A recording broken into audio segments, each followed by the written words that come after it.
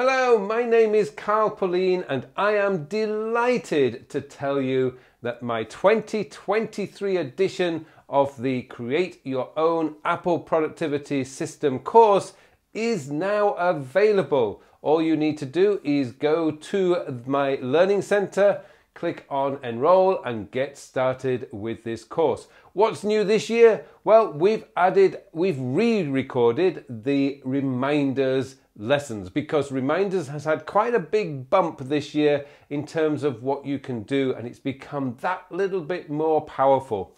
Of course, we have all the usual things in there. We've got the GAPRA setup for Apple Notes. We're going to go through the new iCloud.com, which has been rolling out over the last few months and is really exciting way of being able to interact with iCloud when you're not at your regular computer. And of course, all the other little bits that I've added just to make this course better and better every year.